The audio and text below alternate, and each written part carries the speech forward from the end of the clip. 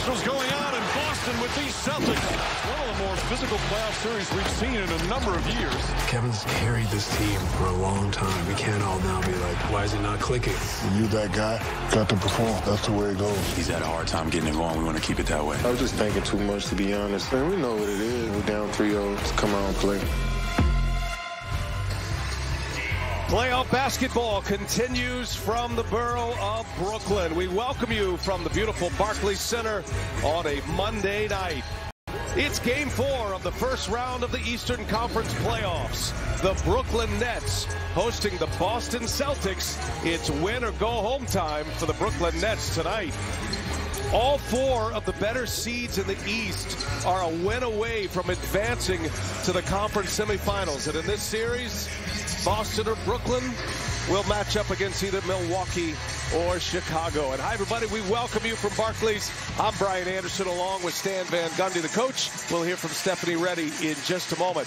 Well, right now, Boston is up 3-0. They could become the first team to advance to round 2. And around these parts, Stan, one of the narratives you're hearing is what is wrong with the Brooklyn Nets. But I think what's wrong with the Brooklyn Nets is the Boston Celtics. Well, there's no question. Nobody should be that surprised. The Boston Celtics, the second half of the season, the entire 41 games, the best offense in the league and the best defense in the league.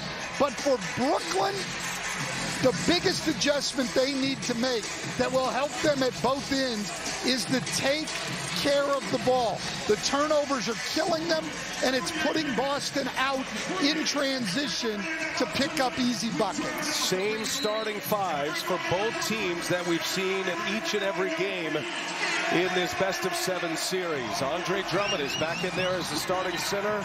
Steve Nash did tell us before the game that could be a quick trigger.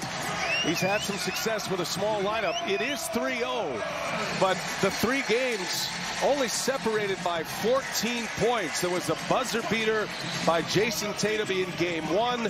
Games 2 and 3 were close, competitive games as well. But Boston has been the closers, and they've got the Nets on the brink of elimination. We're ready to tip it off here in Game 4.